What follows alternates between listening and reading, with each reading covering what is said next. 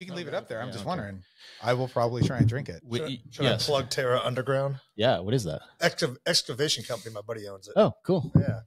Nice. They just do underground work or like site work, the whole deal? Everything. Yeah. They prep for all the neighborhoods in the area. Okay. Yeah. And commercial sites.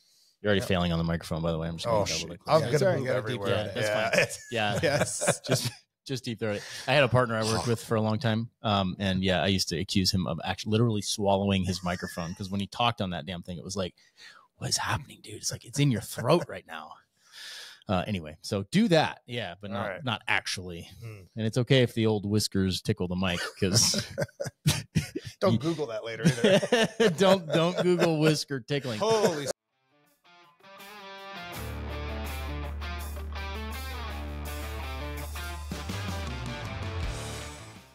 Welcome to Residing in North Idaho, our podcast that's informational for people that are looking or interested in North Idaho. So locals and foreigners alike.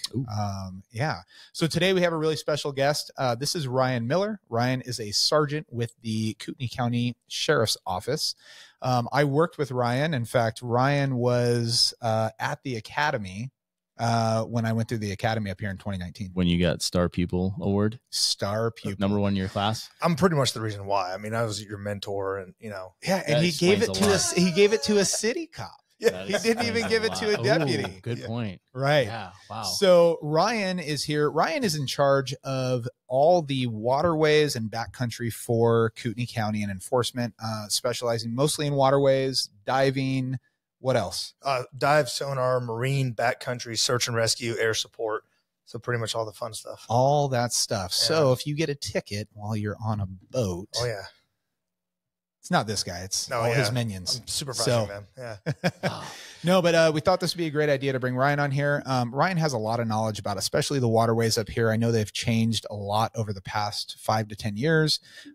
Definitely in just the amount of people that are getting on the water. And so we'll probably have some questions on regulations and kind of what people should look out for on the water and how to stay safe out there. And then we'll ask you some other questions about making sure that people are discharging firearms safely out in the middle of the forest and everything else. Good stuff. I read the other day that Idaho has more miles of river than any other state. I told you that. No, I read it. I said more navigable waterways than any other state other than Alaska. I do not recall that conversation. I read it myself. I, too, was a boat captain. Okay. Like officially? You're a sergeant, right? Yes. What's higher?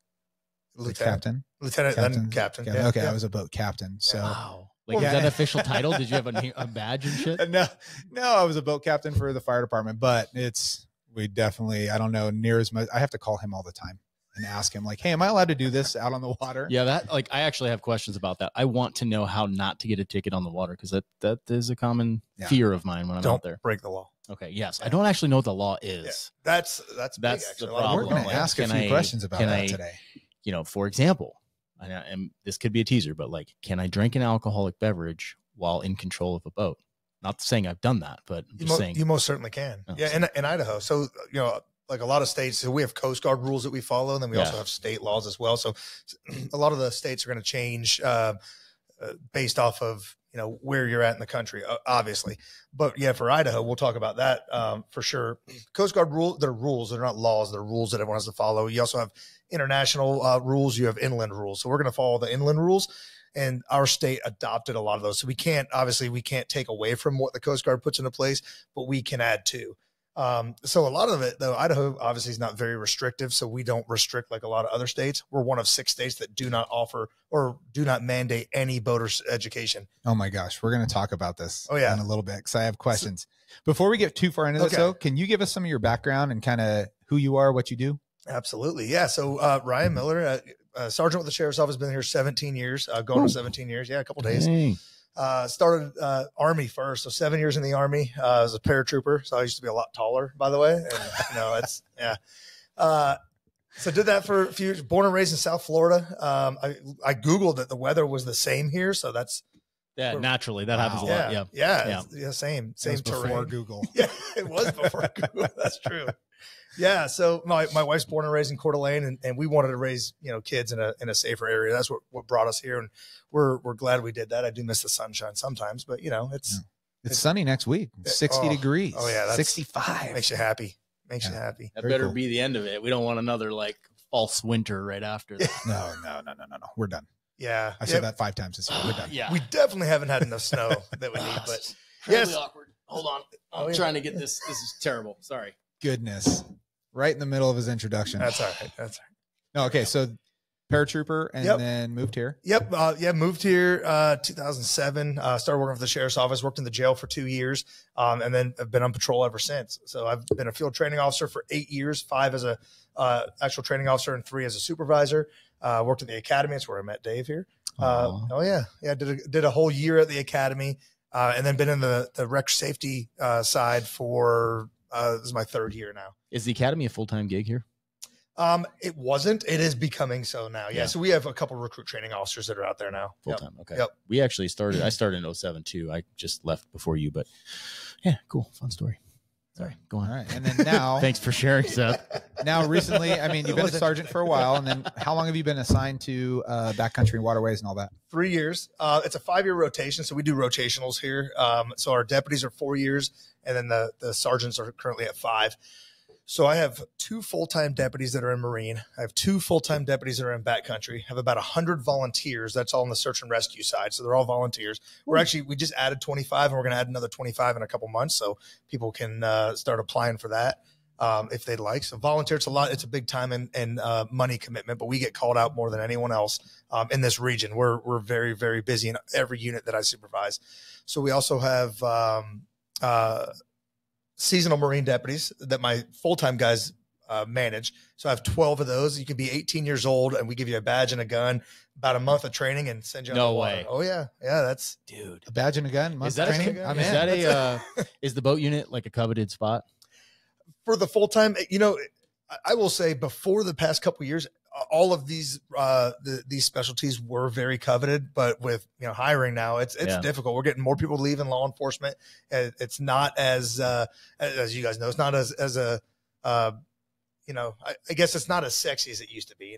Yeah, I've often I thought about it. It was never an option for me. I was a trooper, but I see the deputies out there, and I'm like, that looks cool. And then I think about it, I'm like, you know what? You're on the water in the summer, but you can't swim. And you're just party crashing constantly. I'm like, maybe not. I don't know. It definitely takes some of the appeal away from boating. It's not it's not like, okay, I'm going to go out there and there's going to be, ladies in bikinis and, sunshine and all that. No, that was my experience when I was a fire captain. What the hell? Water. Wow. Everybody was really nice to us. Yeah. Imagine. We got in trouble. Funny. I think I told you this. We got in trouble. So our, one of our chiefs, Tom Marshall, he lived in Havasu. So we covered basically from Havasu up to Topok. We actually covered all the way up to the Nevada border. So where you go to Laughlin. Okay. So we would have Topok as a big party area, and obviously nobody liked the sheriff. Yeah. Right. Nobody wanted to talk to them, but we'd have a fireboat out there and we'd have people that would come up to us. Many times they were female, and they would ask us for stickers. So where would they put those stickers? So we'd always hand out stickers, and they would be like, we'd hand, we give them a few, and we get a call one day while we're on the water. Chief calls, and he's like, "Hey, where you guys at?" I go, "We're on the water. We're patrolling. And he's like, "Hey, you guys handing out stickers?" Yes, sir. Yeah, just like we do on anything. You call them stickers or pasties? Stickers. Oh yeah. Yeah. And he goes, "Perfect." He goes, "I just saw a couple of those stickers down here in Havasu." He goes, "Let's make sure we hand them out in odd numbers." Okay. Oh yeah. Yep. Sorry, Chief.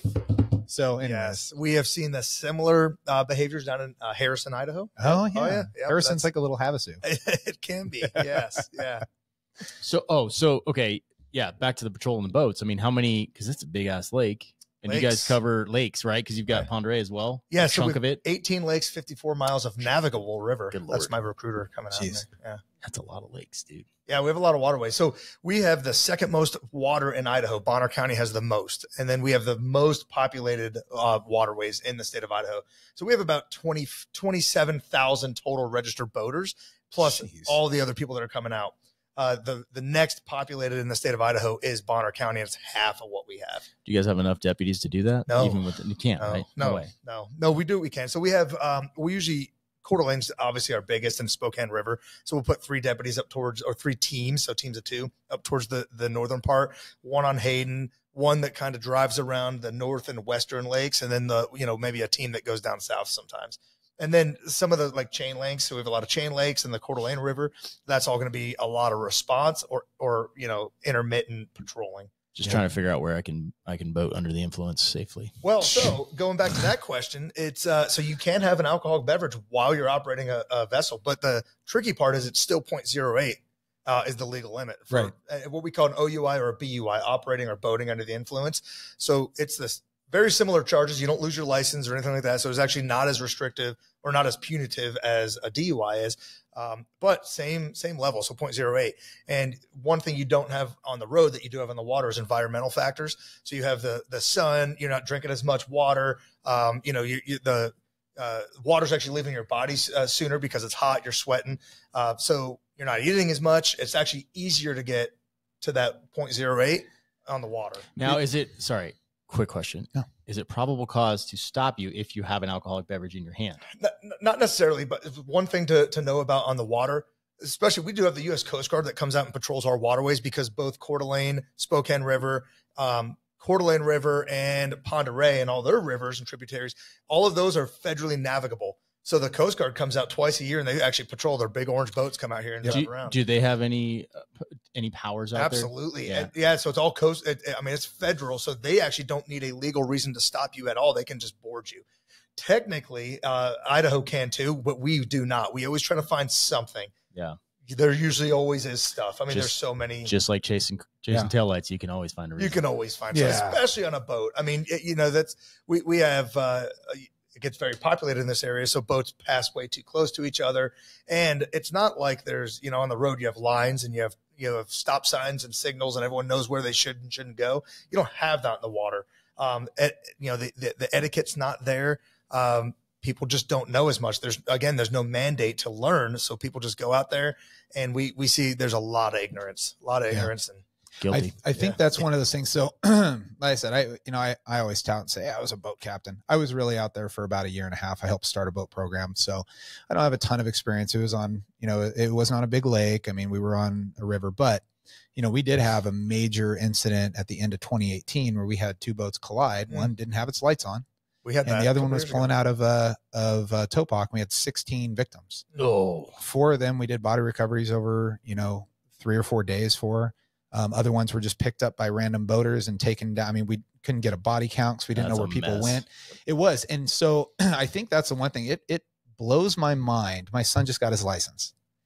You have to drive on a road, you have to get a license. You have to go through a permanent process. You have to take a test. You have to do all these different things. Driver's training for a year. But for a boat, what's the requirement to drive a boat?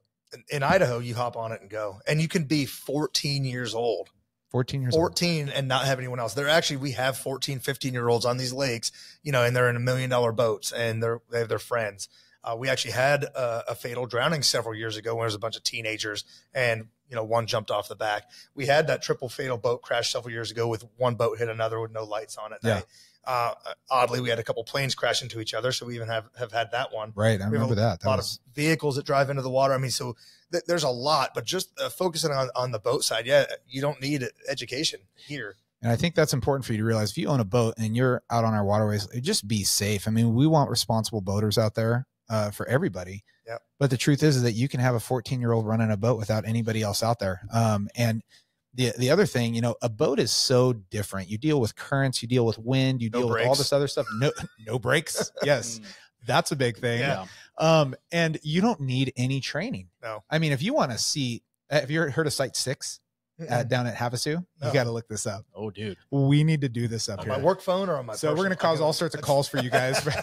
So Site 6 is a public launch down in Havasu. Oh, yeah. And guys will go and they will, no joke, 3 dudes will go down there with a bunch of beers and lawn chairs, and they'll just sit there and watch the public launch their boats. Miami boat ramps too. Dude, if you look at the videos online, you type in YouTube, Site 6, Havasu. And you see, people are just egging everybody on. One dude was trying to back it in, couldn't get it straight. He got out and his girlfriend got out and went and did it for him. That's awesome. Never lived that. It was hilarious. But that's the same thing up here. Yeah. You get people from out of town that don't know how to back in trailers, don't know how to launch boats. There's no training for it, and it stinks. So that's actually changing. So we do have some boat education that you can get for free. So a lot of other states. So like I said, there's 6 that don't require anything.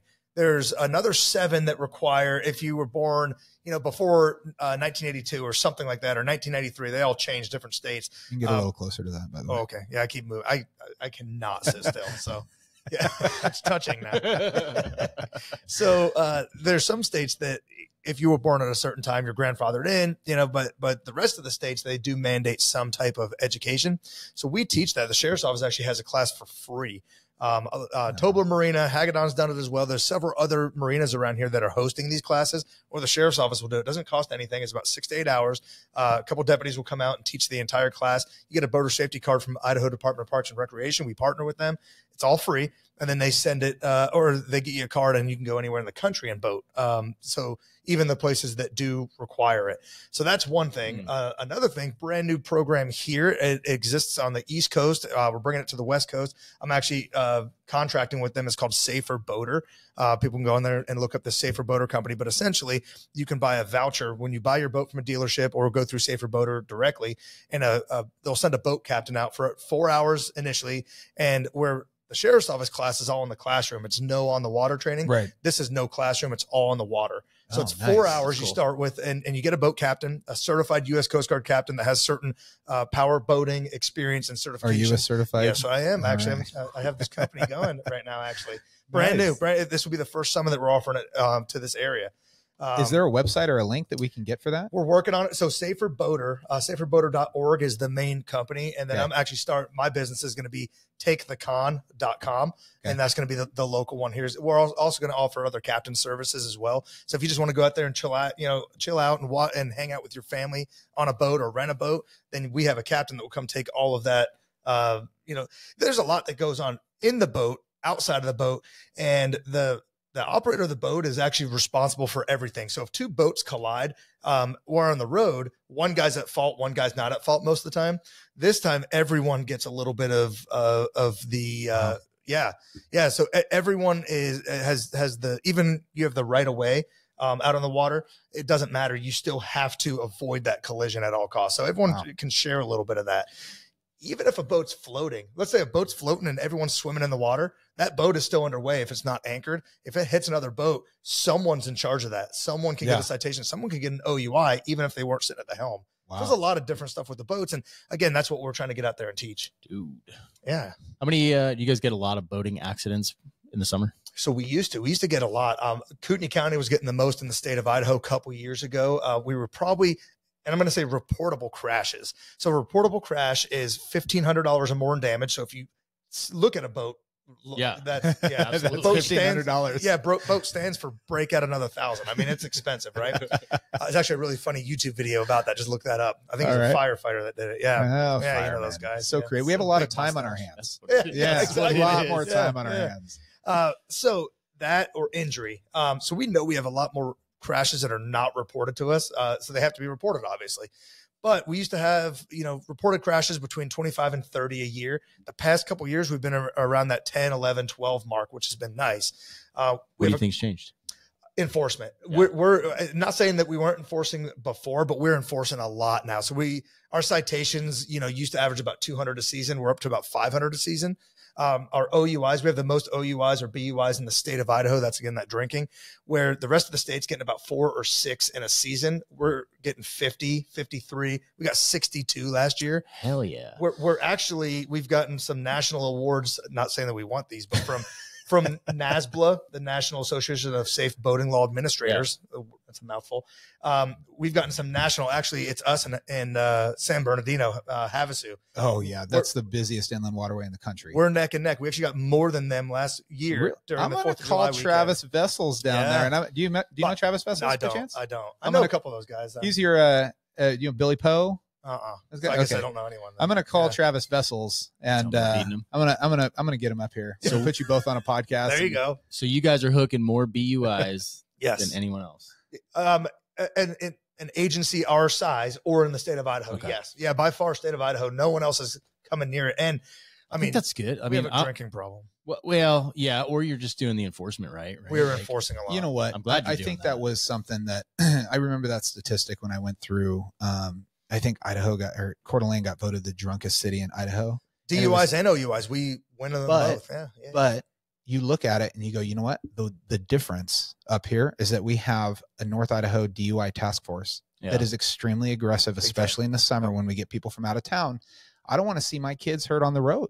I have no qualms. Like smash them. I don't care. If you drink and drive and you're up here, I'm fine with you going to jail. What's side note, like a graveyard guy of Coeur d'Alene PD, like what's the number of hooks per month for DUI? I was a graveyard guy. Yeah. Did you hook any? Do you know what an arrest DUIs? is? Yes.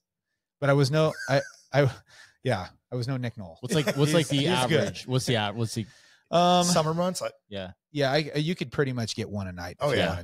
Easily. If you're looking, easily get one a night. I've had 3 before. Oh yeah. That was a little much. That's a lot. Well, because you got to for a little reports. Like a lot of reports. The arrest is about 30 minutes, but now you're talking about 2-3 hours to write the report book, the evidence, all that stuff. Our for California, just like a straight blood DUI or alcohol DUI.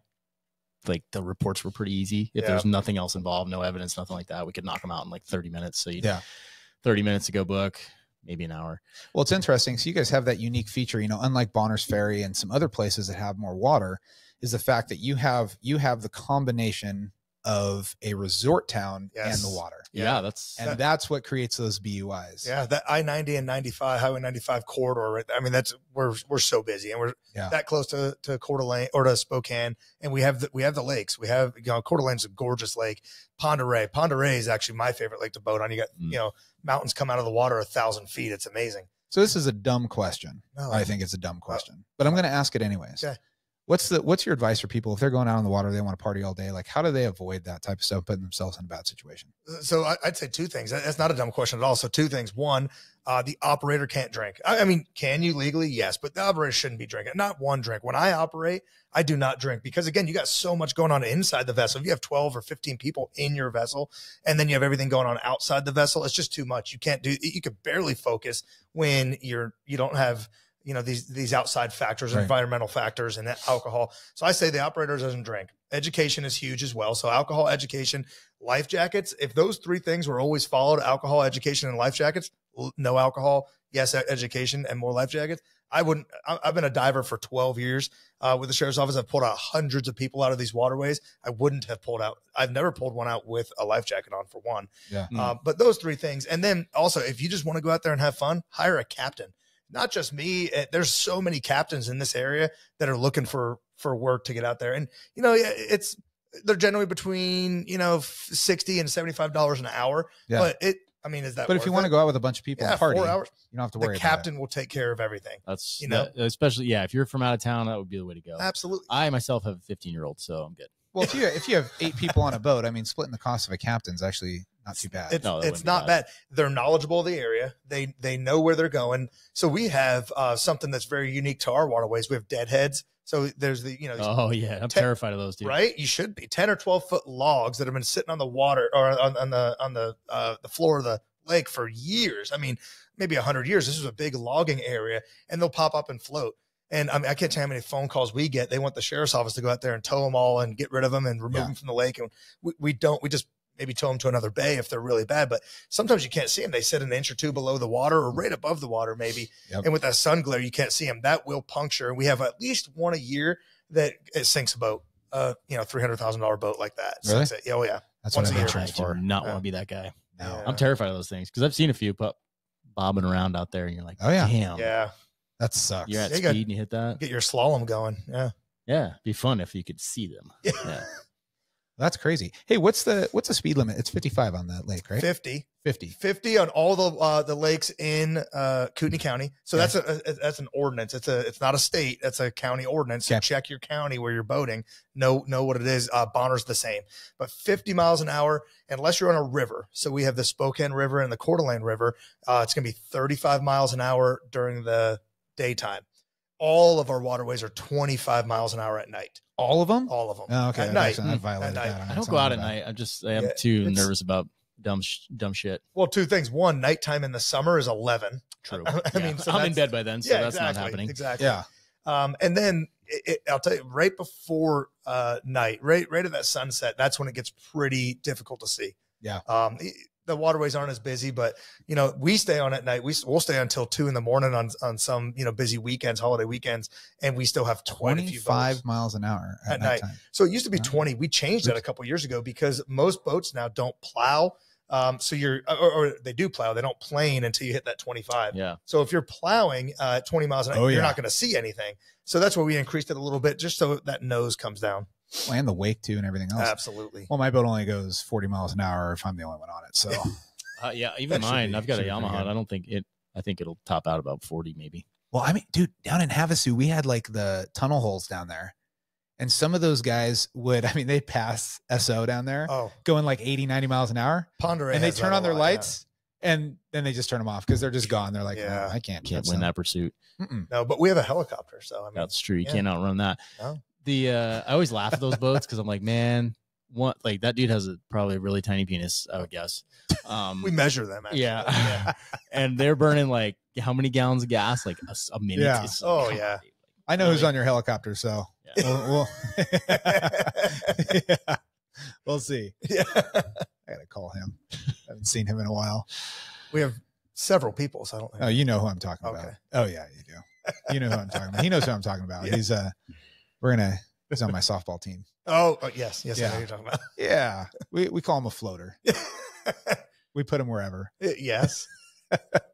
I can't say his name now. No, we've gone pretty far though. Anyways, yeah. Anybody that knows him can identify him. Yep, absolutely.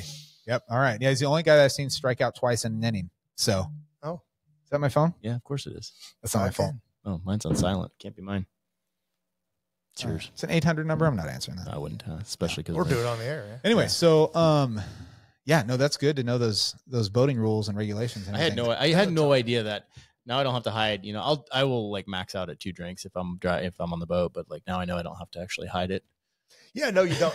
Actually, we see the hide. We see that. I imagine it's like I always thought back to like being a trooper and like you see all the dumb shit people try to do to like make you think they're not drinking alcohol, right? Or like when they walk up, be cool to the cops. Yeah. You walk up and they're like popping gum or mints and like the window opens that much. Yeah. Yeah, that stuff. And we call that a clue. Yeah. That's a pretty good indicator. Somebody's going to jail. Yeah. That's funny. And then how many deputies do you have patrolling at one time? So we try to hire, again, they're seasonal. So we try to hire, we want 6 teams. So that's 12 deputies. And I haven't been able to in the past couple of years. So years ago, we were paying $16 an hour. We're paying $23 an hour now. We had to really, step it up to, not bad. We had to stay, $23 an hour. We had to stay competitive with McDonald's and Costco. No joke. I mean, we did. So $23 an hour. They do a month of training in-house. We're all the instructors. And again, they could be 18 years old. We have some retired guys that are coming to us this year, and we have some that are brand new wanting to get into law enforcement. So it's a great stepping stone because you can work for me for a couple months and then go to the academy in August full time if you get picked up. So if you don't have experience, or if you come in and again, retired school teachers, we have a couple teachers that have worked for us in the past. Good job, and every summer they just keep coming back. College students, they keep coming back. Yeah. So 12 is what I look for. This year I have 3 returning. I have a couple, like I said, a couple laterals that have come from other agencies that they retired and they just want to do something on, in the summer. And then we have about 6 or 7 that are still in backgrounds, but that's my biggest problem is people can't. You know what? And that's a lot of our viewers too. A lot of you that are out there are either law enforcement or service, whatever service background. If you're interested, contact Ryan, contact us. We'll put you in contact with him because if you guys are at least paying more than McDonald's, that's pretty nice. Yeah. That's not bad. But you can apply. And you guys where can they apply? Is it just on kootenaicounty.gov? Yeah. So kcgov.us is website, or Kootenai County, Google Kootenai County Sheriff's Office, and that website will bring you there. We also have marine@kcgov.us is our email. Cool thing is I tell people if they're boating in the area and you see an issue, if you email that, every single deputy gets it immediately right to their email. Oh, okay. So yeah, that's good info right there. Yeah. Do you guys call them deuces up here? Alcohol DUIs? Yeah, some people call them. Yeah. They call TCs crashes. Yeah. I go back and forth. So it's a lot of plain speak since 9/11. Everything's kind of went to plain speak. So we got rid of codes and all that just to, keep it. So what about the guys that already talked a lot on the radio when they were using codes and now they have, it's good Lord. Yeah, but now the computers actually reduced that a lot. We get to type a lot. Oh yeah. So that's reduced. You can type while you're driving your car, but I can't talk on my phone. Exactly. Yeah, well, we're trained, you know. Totally. You're trained to type. Yeah, yeah. And I remember that driving, and I'm like, and they're like, don't look at your MDC while you're driving. I'm like, really? I'm searching for a suspect right now. I'm getting down there. This is a priority call. I'm trying to read something this big. You are driving with my knees, and I'm typing, and I'm on the phone with the sergeant. Like, okay, well, yeah. And then your coffee, you know. Yes, you gotta have coffee, dude, that's right? exactly how it is. That's really funny. I'm also an emergency vehicle operation instructor, so I would actually have to say, no, you do have to close the computer. Yeah. Okay, funny story about that. Going back to the academy. So I did my evoc with you. Yep. And I don't know if you remember the day that I smashed Gertler's sandwich. Do you remember that? I do remember. So we had this guy. Name dropping. I talk to Gertler all the time. He's doing phenomenal. You know what? It's funny when you find people that leave law enforcement and they're doing great, and you're like, gosh, dang, man. Well, good for you. Yeah, absolutely. He's doing phenomenal, man. He's got a good job. His family's growing. Super psyched for him. But I smashed the shit out of his hamburger. So he had this game.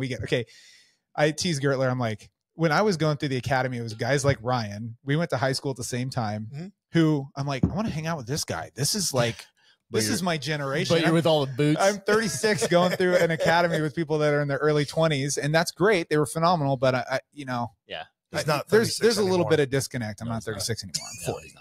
You're older than me, right? We determined 41. this? Yeah. Yes. Yeah. Anyway, by like 3 months. I mean, so we're in the academy. We're at evoc that day, and Gertler had been playing this game, the whole smash your sandwich game or your food, to where when we were at lunch, if you took a bite out of your sandwich and you set it down and you didn't put something on top of it, then it was fair game to smash. The games we play. Now, Gertler made the rules, and Gertler was the only one playing this. I hope he listens to this. I'm going to make sure he remembers this. It fires him up every time. So anyways, he ended up, he'd been doing it to people left and right. I mean, people put down their sandwich and they wouldn't put a napkin on it or a fork or something. And he would just come over and he'd do these like, got you. And you're like, really? Can you stop touching everybody's food? God dang it. So anyways, we were doing evoc. It was hot that day. We had a short lunch, and he didn't bring his lunch. So he headed down to Rogers. He headed down to Rogers, and he got this really expensive big bacon burger, and he was talking about how he wanted it all day. And he gets back, and we got like 5 minutes left for lunch. Okay, I remember Haley Vestman was sitting on my right side. I remember that because I got crap all over her uniform. So anyways, he sits down. He's like, oh my God, I'm so hungry. I got to scarf this down really quick. He takes one bite, sets it down, goes to wipe his face. And I saw it. And I laid into it twice. Just bam, bam. I mean, I demolished there was no burger left. And it was right in front of his face, in front of everybody in the academy. And he was so mad. I remember he looks at it for just a half a second, and then he laces into it. Just bam, picks up his stuff. There's tomatoes everywhere. There's stuff. Oh, man. Just awesome. Smashed the crap out of it. It was probably my favorite memory. I bet he never played that game again, did he? And he was so mad. And he's like, all right, fair game. Nope, you're right. It's like, it's not a problem. I'm like, dude, I'll buy your burger. I feel really bad. Nope. A little tear going. It's the rules. Yeah. And I'm like, all right, okay, it's the rules then. I would have eaten that thing anyway. Oh my God. There was nothing. Oh yeah. Eye contact off the ground. When I smashed it there, I promise you there was like nothing left. I mean, I almost hurt my fist hitting it was gone. That's awesome. It was great. Anyways, academy times. Yeah. Yeah. A lot of good memories there. Backcountry. Yeah. Yeah. We have woods too. Is that what you call them? Are you the only sergeant in charge of all of this, or is it? How's that possible? It shouldn't be. It's crazy, man. No, we at least need. I'm trying to get another deputy. It's hard to kind of push that stuff. Budgets. We're actually in budget season right now, so I have 7 budgets I'm in charge of, and I've been working on them all past 2 weeks. And yeah, it's a lot of stuff going on. One guy, it should be 2 sergeants and a lieutenant easily. Oh yeah. So that's me. That's why you keep calling me lieutenant, because I do a lot of lieutenant stuff, administrative. So I'm trying to get another backcountry deputy to have a third one. One's in charge of SAR is what I want, search and rescue. My 100 volunteers. I have right now 2 guys that split those duties, and we do I help them as well. We do all the call outs back to the backcountry. Can you still take some new, like if people want to volunteer, can they still contact you? And yes. Yeah. We're doing an academy in a couple weeks. So, but for the next academy, it's going to be like October, November. Yeah. Actually all of our meetings for search and rescue, it's up in Hayden, the volunteer search and rescue building. It's like the 10,000 block of Ramsey. Yep. So up by the airport, and it's every first Wednesday of the month at 6:30 PM. People can show up there. It's a public meeting. Every first Wednesday. of the month. Of the month, yes. 7:30. Those are my long days. I usually start my day, and the first Wednesday of the month, I start at 6:30 in the morning, and I leave at 9:30 at night. I texted you like 6:45 this morning. You didn't respond. No, you didn't. Because he was working. And it's not the first Wednesday of the month. There we go. But so backcountry, we have 18. I talked about the 18 lakes, 54 miles of river. We also have 250,000 acres of Forest Service in Kootenai County. It's not very much. Yeah. You can leave right here at Canfield or Bunko, 4th of July. You can go in the woods and you can drive. You can hit Montana and Canada barely with hitting a paved road. If you do it right, you won't hit a paved road. Wow. So you can go straight out there. We have a lot. It's all national forest. Not just in that area. We have some down south as well, but that's our big area that we have. And there's no cell phone service out there at all.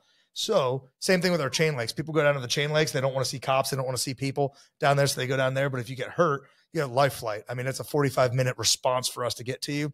The backcountry, it's not quick. So we get people constantly, they get stuck or get hurt, roll over, 600-foot ravines that they go off of. Yeah. And it's not a quick response. So we're going to get there as soon as we can, but it is definitely difficult terrain. We're not going to mention the chain lakes anymore. They're a secret. What chain lakes? Yes, exactly. Okay. I got you. Perfect. Keep some things quiet. So They're in Washington. are they patrolling, deputies patrolling in side-by-sides? Or are they in trucks? Or Yeah. So we have, I have 8 snowmobiles currently, 2 dirt bikes, 8 4-wheelers. We track 2 of those in the winter. 4 side-by-sides. We track 2 of those in the winter as well. And then we have trucks. Dude. So yeah, if you're into this type of stuff and running those things, this is a great opportunity. If you want to come up and you're a volunteer, you have experience, especially. Yeah. That would be awesome. Our search and rescue members, though, we have a lot. We have, actually, we're starting a mountain rescue team as well. So they're going to do high angle ropes. There's got to be people out there that would love to get into that. It's very specialized. So it's a bigger time and financial commitment than I think people realize. So our average member response is about 5 years that they'll stay. And then, we get called out a lot and we get used a lot, but we have that team. We have a canine team, a man tracker team. We're working on doing a man tracker. Oh yeah. That's a good show. Yeah. It's like a posse. Well, they actually go out there and they'll look at like how a leaf is, focused in the sunlight, and they can actually see the direction that someone went. They look at stuff completely different than we'll look at something. You look down that trail and be like, yeah, no one's been here. And then they'll actually start showing you how someone has broken a trail. So it's pretty in depth. Yeah. That's pretty cool. Yeah. We have some teams that go out with us. And when we do our patrols on snowmobiles, there might be 2-3 deputies out there, but we'll have, all 8 of our sleds are taken up with people and they're our search and rescue members. Yeah. So yeah, cause you never know when you're already out there, that's when the call is going to happen. That's super cool. Yeah. Oh, wow. I would be terrible at tracking people. My God. I don't know. Yeah. I'm the administrator. So, I mean, that's, yeah.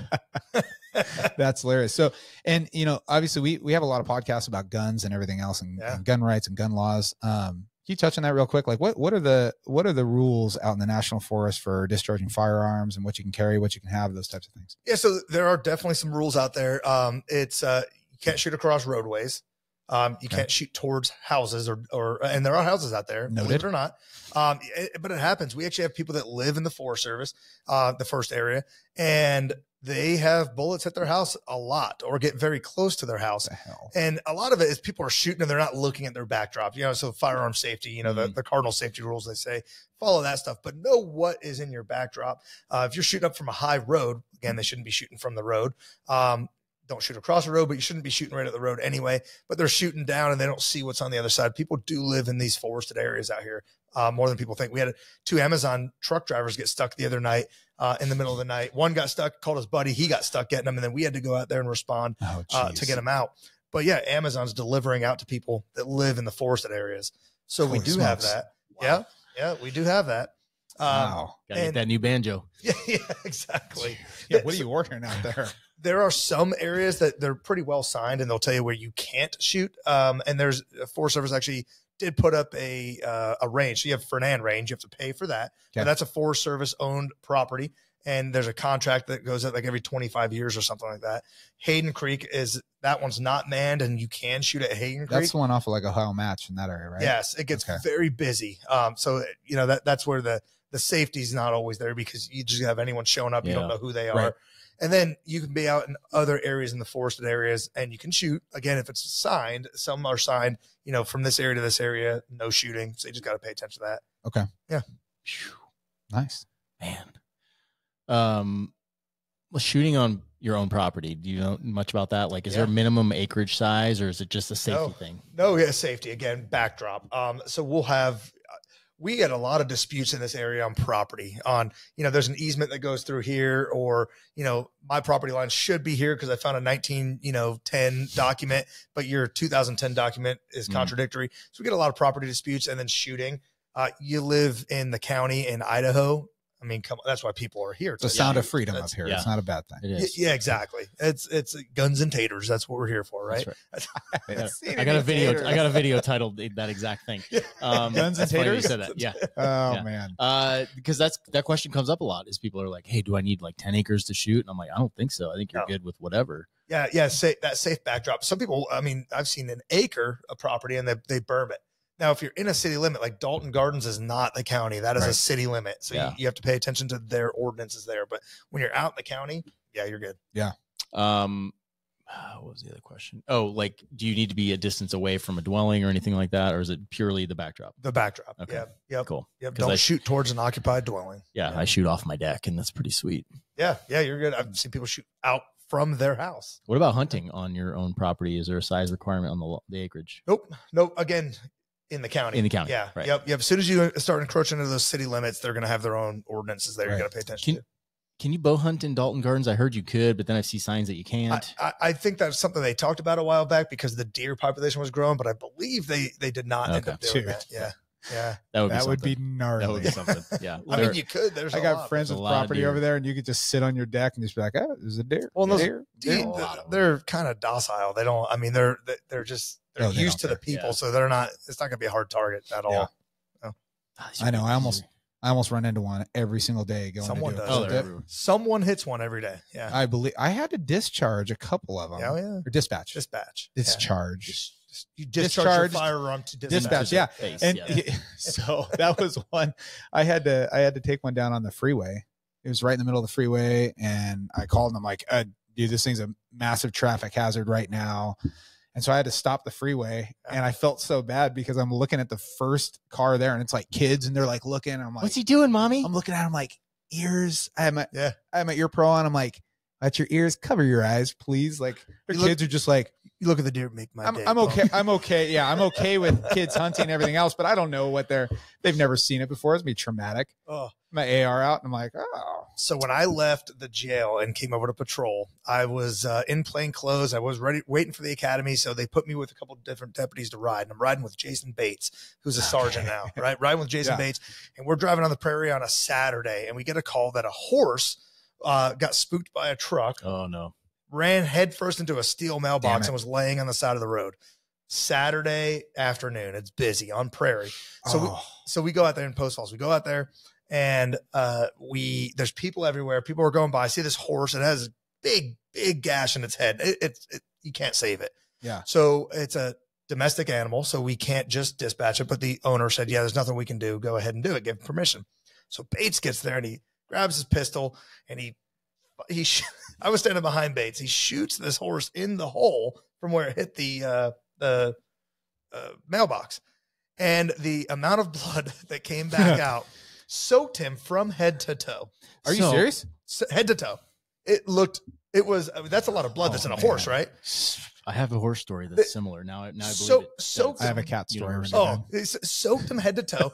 He's sitting here. He looks at me. He's covered. That's when we had the tan and the green pants. Yeah. And he's covered. It's now brown. I mean, it is just blood everywhere. So he asked the homeowner there, "Hey, can I go in and change?" And it is in there for about a half hour. And he comes out and he has like still blood on his face, and he's not wearing his shirt anymore. Well, I'm this new guy sitting here trying to direct traffic, and every car and truck and minivan that goes by, everyone's happy. It's Saturday. They're having a great day. It's sunny. They're really happy. And they look over and there's just the looks on their face. Oh, every car that goes by, this kid's crying. The horse got shot in the face. What'd you do? Yeah. Dude, I didn't have a lick of blood on me. Luckily, I hid behind Bates. Me and my partner had to put down a horse once, and he shot it with the AR in the right direction. It was standing up too. Elk and bigger. I'm going to go shotgun, probably 12 gauge, like not pistol. Yeah, it's it was a fountain of blood out of its mouth, like a fire hose. Like, oh, dude, disturbing. Yeah, that one. There's a couple. That one, we both were like, we just like went and cuddled back at the office after that because I was like, fuck, that was terrible. Well, if that isn't enough for you, this is going to get a little more explicit. So turn it off if you don't like this. But how do we get on this? Go, Dave. Yeah, so I was right. No. Yeah, this isn't. No. I know people. So I was when I was at the fire department. One of my first shifts, I ended up getting the name of the cat killer. Oh, Okay. I thought you guys saved cats. Gato. What's up? Yeah, no, we don't say. You ever seen a cat skeleton in the tree? That's your line. I know. I've You heard knew that it. line. You knew I it. knew You were you just guys pulling said it that. out They of all me. say that. Yeah. So, anyways, yeah, I was down in Fontana at Station 71. I was a brand new fireman. I was working with Mondo Rodriguez, and I had my whole crew, and we ran an engine out of there with 3 people, and then we ran a squad. The squad kind of run most of the calls. We got a call at night for a seizure. It's like 3 a.m. I was brand new. I was driving the squad. Wasn't even a medic at the time, and we headed down to. We were going down the main road there. I mean, 3 o'clock in the morning. This was before, all the cell phone cameras and everything else too, which was fantastic. But we're driving down the road. We're following the ambulance. Ambulance is in front of us, then us, then the engine. Ambulance hits this cat. Then we hit the cat. Apparently the engine hits the cat because we get there and like, dude, you guys see that cat? And we're like, oh, dude, It wasn't a cat, but the third one. thing. Yeah. So we're all talking about this. We get there. It's just a general seizure. We can handle it. So the engine breaks free and goes back to the station. And a lot of times those guys would like hang out at night. They've been up a few times, kind of sit out front of the engine and just talk in front of the station. It's quiet.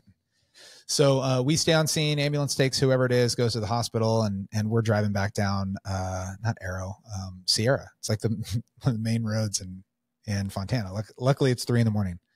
And we pass the cat. We're like, oh, there's that cat, and it's moving. And I'm like, oh, dude. Oh, wow. So we flip around real quick. Like I said, it's like day 2. We get out, and this cat's like, dude, he's suffering. We're like, God, dude, we got to freaking put it out of its misery. I don't want to just leave it there. And so Mono's like, run over it again. I'm like, dude, I don't want this freaking blood all over the rig. Like, I'm not going to do that. And he's like, go get an axe. And I'm like, I'm not going to decapitate a cat out here. I'm also not going to hit an axe against the ground. He's like, well, go get a sledgehammer. Oh, that's all right. All right. I get. I'm the new guy. So I go get it and I walk over there and he's like, go hit it. I'm like, no way, dude. So I hand him the sledgehammer. I was like, my wife would kill me. She loves cats. So anyway, so he looks around, he makes sure nobody's out there, and he's like, oh man, he's like, I gotta end this thing. And like I said, it is like almost flat on one end and just struggling on the other. So he goes over there and hits it, and the cat jumps up and starts running in circles, and he drops the sledgehammer and runs back to the rig. And I'm like, oh my gosh. So now I have this like half dead cat, like just, he is just destroyed, can't even move. And I'm like running around now with a sledgehammer trying to put it out of its misery. Oh, jeez. So I finally do. And I look down and I'm like, my turnouts are like covered in blood. The sledgehammer is covered in blood. I'm like, oh no. So we go back to the station. Well, my crew doesn't know me that well. It's Captain Mejia and Steve Simpson and Thorne Benedict, who is from my hometown. And he loved to give me a hard time. And we pull up and I get out and I'm bloody. I got the sledgehammer and they're like, what did you do? I'm like, oh. So anyways, I got the name for being the cat killer. That's a disturbing one, man. Yeah, it wasn't fun. We used to have guys fun. slit deer's throats a lot to yeah. Well, we used to quietly, like if you're in a neighborhood. Yeah, and it used to be you have to. There's a full report if you dispatch an animal. Right, We've changed that now. But yeah, that's what people would. The guys would do. They avoid it, so they don't have exactly. to do the report. Well, Yeah. I didn't use my gun. Well, it's so hard. We'll see what comments we get on this one. It's so hard because there's people out there like, we don't want them to suffer. I'm like, we don't either. None of us are out there like taking out animals. We just don't want them to just sit because there I and was suffer. smiling when I did it doesn't mean that I enjoyed it. I shot a lot of deer. I worked in northern Humboldt County, and it was a murder fest in rutting season up there. It was insanity. Dude, like, people driving guts fast everywhere. at night. Oh, big rigs just destroying. There's deer guts everywhere all the time. So it was like we were constantly shooting. oh deer. yeah. And I hate AI. It's not fun at all. No. It's like sucks. One thing. Oh, good. Well, just have a good PSA for anyone moving in this area that isn't familiar with deer. Okay, if it's a deer, we go to so many crashes they swerve to miss the deer and hit the dump truck, or they swerve to miss the deer and went off the road into the lake. Hit the deer. Hit the deer. Okay, moose. Maybe don't hit the moose. That would maybe don't hit the that moose. would be a bad day. Right? Elk, maybe aim. If you can. that one side of the elk, so it kind of spins around. But you know, a deer, you better hit the deer. Dog, I'm sorry, hit the dog, because every time they swerve and miss, they hit a pole, they hit a building, a family, or yeah, exactly. Yeah, I don't know how many rollovers I've been to where it's like, oh, I swerved for whatever, a freaking rabbit, and it's like, oh my god, that was dumb. And no trace of it. So I mean, when we get there, it's like, well, where was this animal, or was it because you were drinking? Or on your cell phone? Right.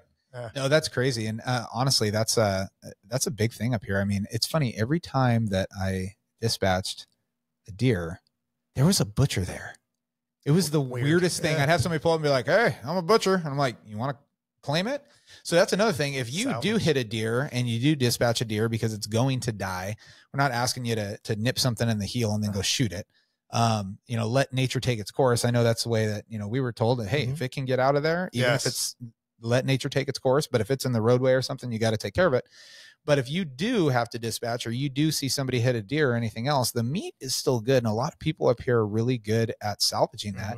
You can fill out a reclamation form. Correct. Where do they get that? You go online. I believe it's Fish and Game's website. Okay. And it's I think it's within 48 hours you're supposed to do that, but it could be any animal. It used to only be deer. Now it's elk, moose. Yeah. So I mean, that's the money. That's where the money's at right there. Yeah, right. Yeah. Ooh, moose. So, dude, if somebody hits a moose, I get it. That's sad. I don't want to see a moose die, but yeah, let's at least not don't let it go to waste. That's awesome. You can reclaim that meat, fill out that form. It's not going to go against a tag or anything else. Correct. Yeah. And then there you go. That's it. And for the moose, I mean, the moose, one thing, we have to get that roadway cleared pretty quick. Pick the moose up, back a truck underneath, and now you get to go spend the next 8 hours at your house quartering that thing. Yeah. Fantastic. I dropped that straight off at a butcher. Yep. Here you go. Oh yeah. Fill my freezer. I hit a deer at 105 one time when I was rolling to back my partner. It was terrifying. Yeah. Headlights out, airbag deployed. Bad. Oh, really? Bad. Yeah. I did not hear about this. Yeah. Well, that's why we started the push bumpers that we have. If you don't have a bumper, I had a push bumper. It just annihilated all vaporizes of that. it. Yeah. Everything. Well, at that speed. That was a shocker, and that one got in my head for a little bit. Oh yeah. The smell of deer gut and airbag is like stinky. Never get out of your brain. Yeah. I know we're probably getting close here. What time are we at? We're 50 minutes in. Okay. Got a question real fast about waterways and everything else. Go back to those. Yeah.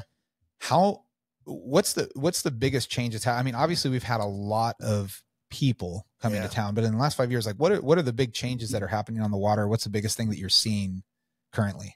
The types of boats. I mean, the boats are getting crazy big. Wake surf boats. I mean, those things they're $350,000+. So we're getting a lot more of those, and they are pushing out some pretty big wakes. So just, you know, minding your wake, you know, knowing where you're at, how close to shore you are, that type of thing.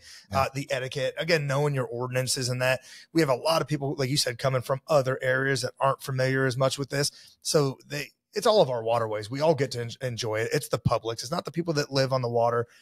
They're actually encroaching. They get an encroachment permit. So they're actually encroaching in the public's waterways. So it's all of ours. We all get to share it. Let's all take care of it. We find so much trash when we dive. We dive at Tubbs Hill. No good. Oh, we dive at Tubbs Hill. Our dive team will do it at least once a year. And we'll go to other places. We've done a Ponderay. We've been all over the place, but we'll actually join forces with the public, local scuba shop, Jake's Scuba. That's awesome. Oh yeah, they put it on, and we'll pull out thousands of pounds of trash every single time we do it. We do it a couple months later in the same spot, and there's no change. So that sucks. We have a lot of people that are just coming here and they're throwing stuff in there. And then again, the size of the boats and the amount of boats. I know all the local dealerships here, they can't keep them in stock. They're selling them like crazy. Yeah. So that's big, is how many vessels we're actually putting on here. Dude, don't throw your shit in the lake. Right?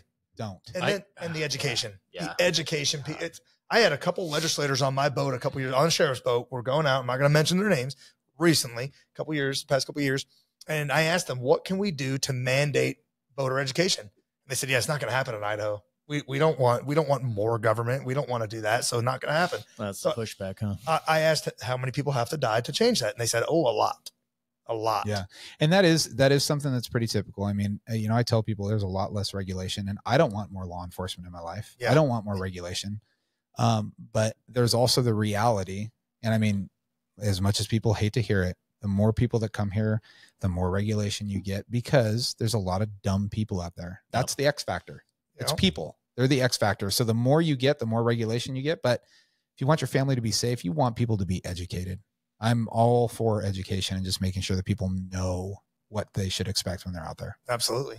Yeah. Man, that was a lot. Did we cover all the things we wanted to cover? That was so much. How about Ryan's new truck? Do we want to cover that? Did you get a new truck? Which my work truck? Yeah, he constantly tells me about his awesome new work truck. It is pretty nice. Nah, heck yeah. Nice. Yeah. So I know It's loud.